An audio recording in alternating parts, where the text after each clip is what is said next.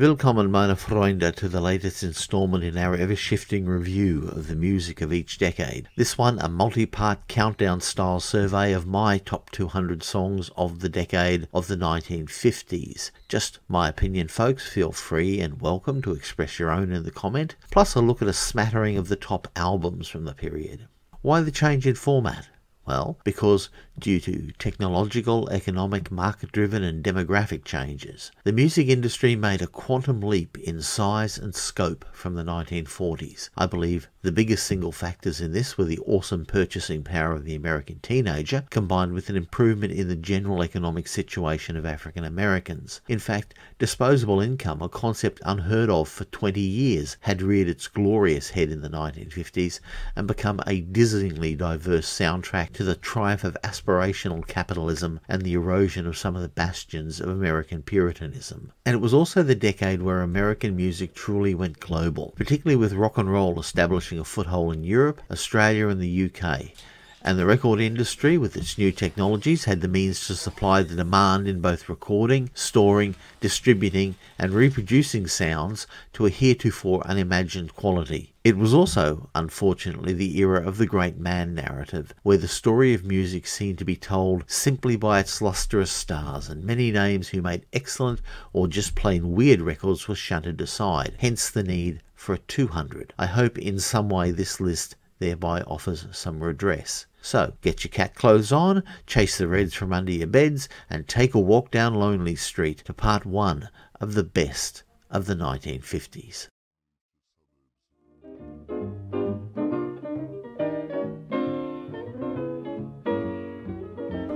Stonewall Jackson gets us underway with his only top 40 hit from 1959, Waterloo.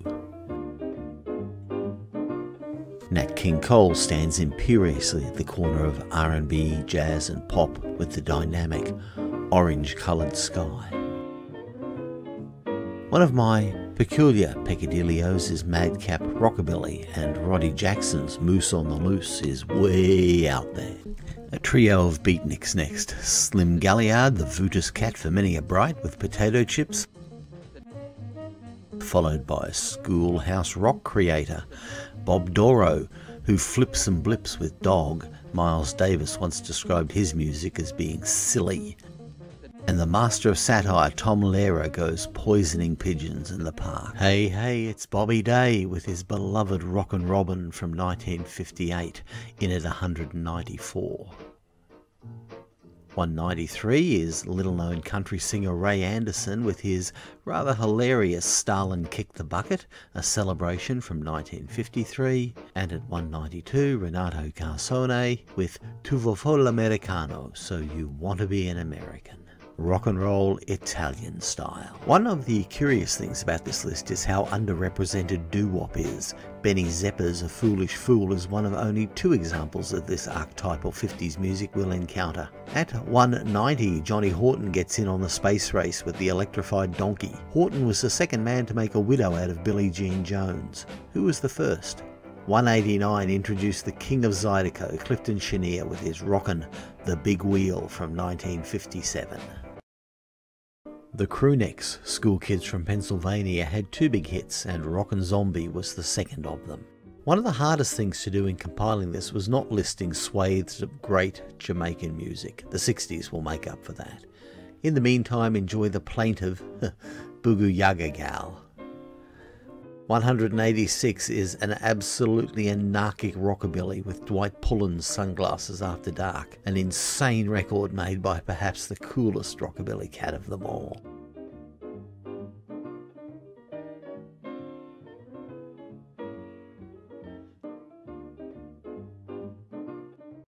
Number 185 is two of the legends of country music having a hoedown as Ernest Tubb and Red Foley taunt each other in Too Old to Cut the Mustard. A familiar face from the 40s and one of the most to-be-seen faces of the 50s, Fats Domino makes his first appearance with the rollicking Hella Bar Boogie. Fats' music is synonymous with joy, and for me he's probably my favourite of the founding fathers of rock and roll. Number 183 is one of the sadder cases on show here, Little Willie John with his Crackly My Nerves. Best summed up as a violent drunk, inveterate criminal and brilliant singer, John died in prison in 1968, convicted of manslaughter. 182 sees the rambunctious Big Joe Turner bring his Boogie Woogie Country Girl. Bob Dylan did a great cover of this. Next up we get some authentic Sun Rockabilly with the original Mean-Eyed Cat by the one and only Johnny Cash. At 180 is Chuck Berry, the master poet of American aspirationism, with his Groovy Back in the USA. Legend has it that Marvin Gaye is one of the backup singers on this. Jack Jones, all warm-voiced, swinging and cocky, makes the list with This Could Be the Start of Something Big. And it was the start of something big, being his first hit in a career that lasted many years. At 178, the genius Brother Ray Charles brings his salty and soulful self to Get on the Right Track, Baby, one of the gospel-charged hits he spun out so effortlessly for Atlantic in the 1950s. And at 177 is The Fireflies, with a record that I can totally imagine Iggy Pop having sung on one of those first two Stooges albums. Stella's Got a Fella, a bad trip 9 years before LSD actually became illegal. Archie Shibley, not unsurprisingly from Arkansas, had his one shot at the big time with possibly the first hot rod hit, Hot Rod Race, which most rock fans know as Commander Cody's Hot Rod Lincoln. Our first lady appears on the list, Camille Howard, a whirling dervish of a boogie-woogie piano player who makes one of those rock and roll records before rock and roll was even a thing, with Ferocious Boogie. Lefty Frizzell, whom some people think is the greatest country singer of all time, romps and stomps into number 174 with You're Humbuggin' Me. This is pretty great, but Lefty would do so much better.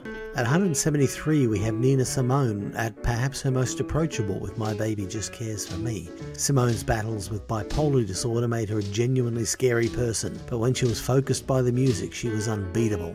Next up is Veretta Dillard with the problematic Mercy Mr. Percy. How a line like I don't care if you hit me as long as you don't quit me would go down today would be interesting to see. The superb Johnny Mathis makes his first appearance on this list with the ludicrously romantic It's Not For Me To Say from his miracle year of 1957 in which he ruled all. TRB number 16 tells that story.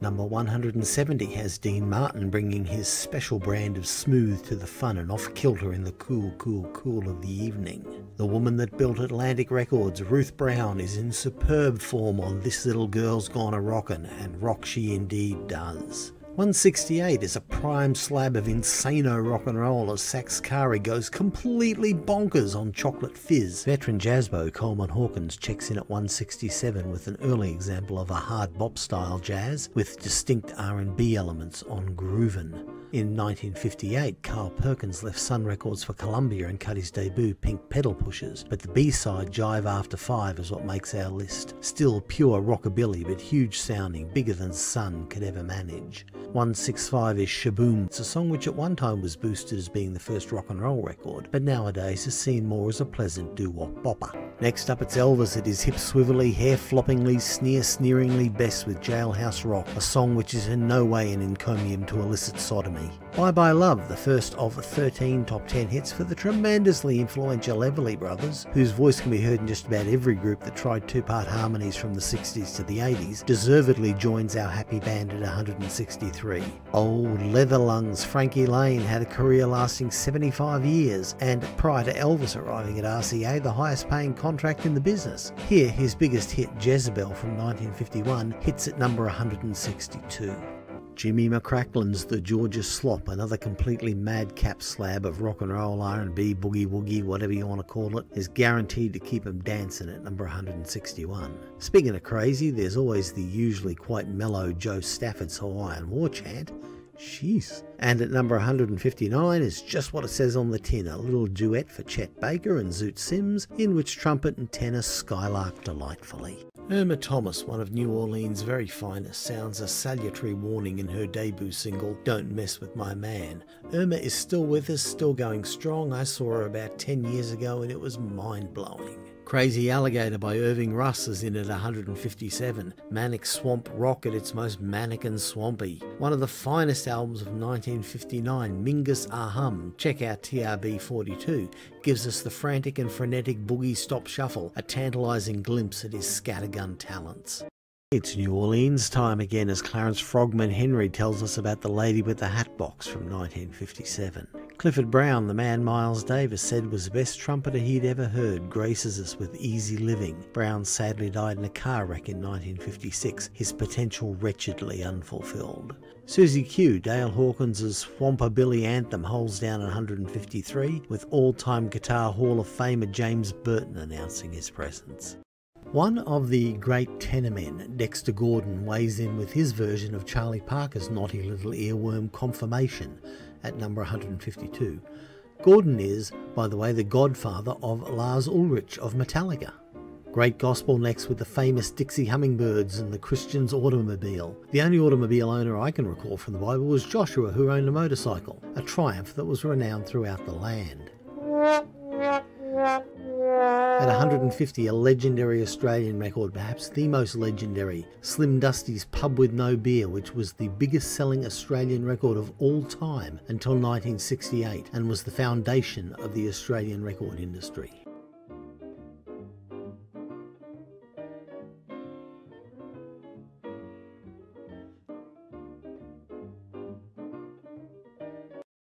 Johnny Cash's skeletal 1955 debut single Cry Cry Cry is up next. It remained the template for Cash's music for almost 50 years. Little Richard's last top 10 single, Good Golly Miss Molly, rocks the house down at number 148. Little Walter is the only man in the Rock and Roll Hall of Fame solely as a harmonica player, and it's songs like Crazy Mixed Up World that got him there.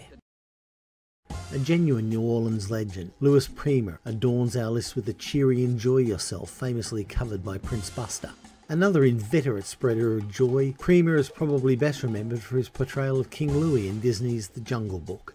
Martin Denny's mysterious Quiet Village hangs heavy in the air at number 145, while Perez Prado's Mambo No. 8 mambulates immediately thereafter. Screamin' Jay Hawkins brightens our day at 143 with his manic, rocking and decidedly odd little demon, the B-side of I Put a Spell on You. It's that swingin' cat Ray Charles at it again with his jazzy, R&B-ish and totally groovy rock house. Ray really could do it all in the 50s. One of the most instantly recognisable songs from the 50s, Henry Mancini's Peter Gunn theme, the original and the best right here, crushes the Blues Brothers version. Jimmy Martin, ornery cuss he was not so much sacked from the Grand Ole Opry as he was never invited to join, so mean was his reputation. As a member of Bill Monroe's band, the clashes between his volatile personality and Monroe's stern, stubborn temperament was the stuff of legends, as was his high tenor behind Monroe's warm, light baritone, the key to bluegrass's high, lonesome sound. At 139, it's Big Joe Turner with Flip, Flop and Fly, one of the rockingest things you're ever going to hear. And 138, and it's Eddie Cochran with Come On Everybody. My mother saw Eddie Cochran with Little Richard and Gene Vincent at the Brisbane Stadium in 1957. This was the gig before Little Richard threw all his jewellery into the Hunter River and decided he was going to retire from rock and roll. Powerhouse bluesman Otis Rush checks in with All Your Love. Ripped off, stuck on bankrupt labels and ignored when he finally signed for the majors, Rush should have been as well known as his good friend Buddy Guy. In a final insult, all his material appears lost in the UMG fire of 2008. Sassy Edith Piaf flies the tricolore with her brassy and sexy The Man on the Motorcycle, cementing her place as the bellwether of French popular culture. Number 135 is Ella Fitzgerald opening her legendary Cole Porter songbook for Let's Do It. The famous opening line, birds do it, bees do it, etc., was actually rewritten by a staffer at CBS Radio because Porter's original lyrics were too racist, even for the 1930s, but many artists, including Billie Holiday, recorded the original lyrics.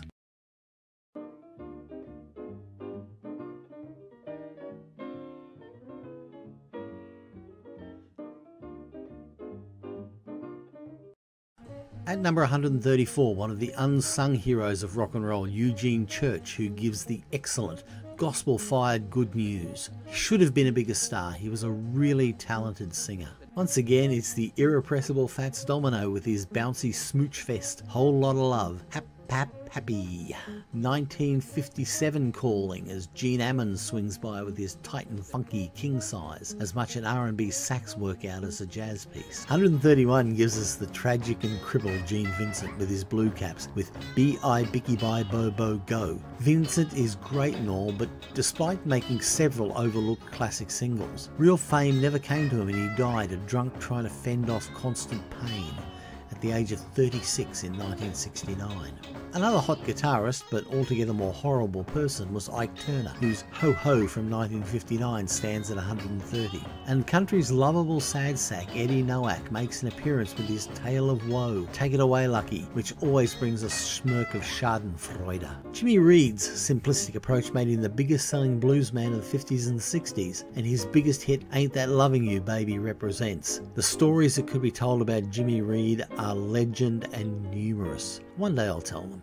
The pride of Steubenville, Ohio, Dean Martin is back with this delightful earworm Manana, a favourite of learner ukulele players since 1954. Country music's greatest hitmaker George Jones makes his first appearance on the list with the much-covered Colour of the Blues, a song Jones wrote himself. At 125, it's Bo Diddley. Bo had so many hits they couldn't all make this list, but Diddy Wah Diddy shows there was more to him than just a ham-bone beat. B.B. King made great record on great record in the 1950s, but few of them were as bold and as exciting as the often anthologised You Upset Me Baby. 123 is the sister who knew the pews of the church and the bandstand of the nightclub, the Winona card demanding her ding-dong daddy. Sure hope she found him. One of the most colourful characters, not just from New Orleans but American music as a whole, is champion Jack Dupre, repped here with his proto-rock and roll Shim Sham Shimmy. The champ will have an episode to himself one day soon. Number 121 is Charlie Walker. It remains a travesty that Charlie isn't in the Country Music Hall of Fame, and records like the future Buck Owens staple Pick Me Up on Your Way Down testify to this. What more can be said about Bill Haley, a man whose music and style was sadly out of date within 12 months of him opening the floodgates, and to whom later critics have been too unfairly dismissive? His version here of Shake, Rattle and Roll was a massive hit that actually predated Rock Around the Clock.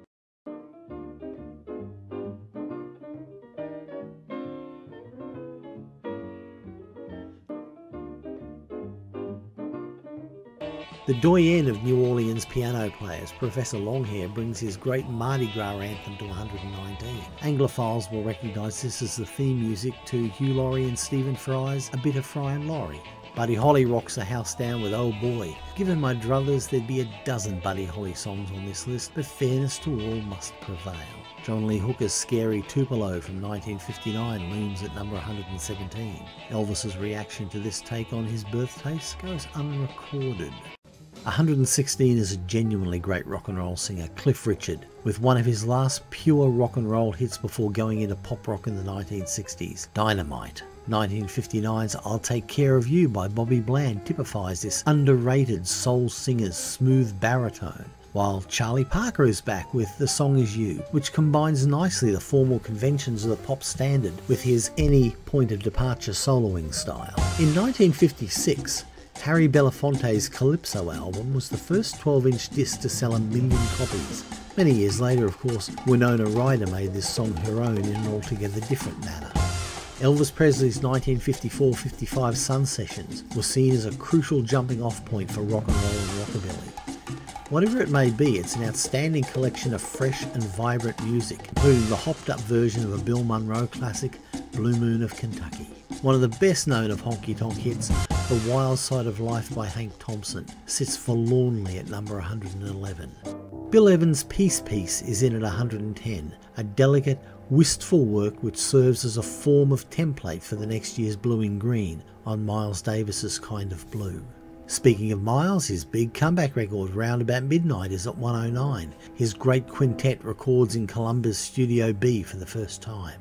Chuck Berry's debut Maybelline heralds the arrival of a prophet of American freedom. A thrilling electric rush from Go to Woe, released fully 6 months before Elvis's RCA debut, it is one of the records that legitimised and actualised the rock and roll form. From his 1956 album Brilliant Corners, Thelonious Monk shows us his greatest gift, the ability to make complex musical moves sound appealing on Bemsha swing. At 106, Howlin' Wolf asked for water and got gasoline.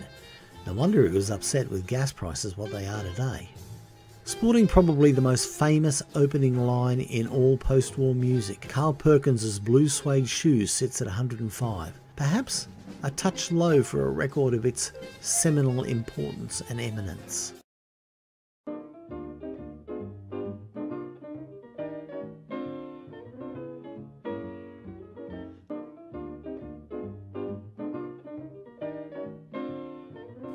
Fairly quaking with menace, Muddy Waters snarls and thunders Mannish Boy at number 104.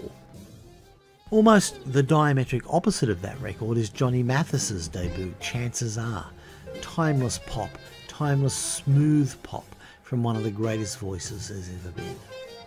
Compare and contrast with Bill Evans at number 110. 102 is Miles Davis with Evans on piano on the diaphanous Blue in Green, the emotional centrepiece of 1959's masterpiece, Kind of Blue. Now at 101, put on your wig hat, duck back in the alley and send the miseries packing, because Little Richard is in the house with his epical Long Tall Sally.